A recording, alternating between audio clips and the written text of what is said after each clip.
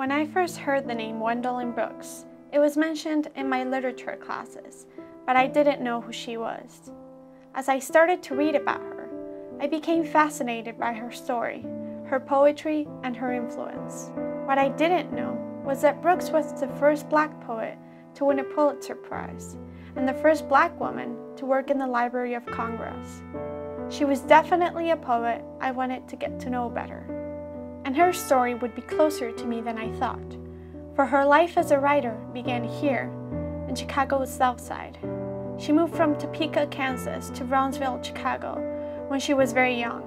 And when she was 13, she published her first poem. And when she was 17, she was published regularly in Chicago Defender. Like her, I've been writing since I was very young, using my words as a way to tell stories. My favorite poem that she wrote is Truth, because it expresses sadness and hope clearly.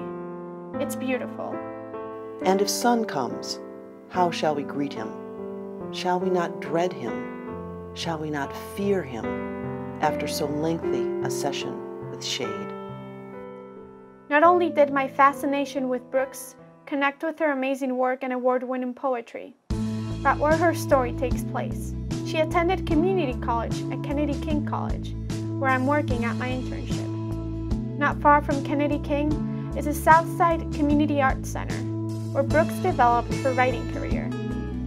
Being one of the most important members of the African American artist community, Brooks sat in this piano and wrote. Brooks's work has been very influential.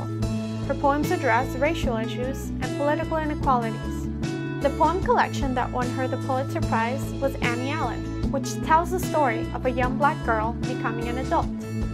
This year we celebrate the 100th anniversary of her birth, just as the American Writers Museum opens in Chicago. Brooks is featured in both local and national gallery of writers. Learning about Brooks has been an amazing journey. She's only one of the many writers I will get to know throughout my life.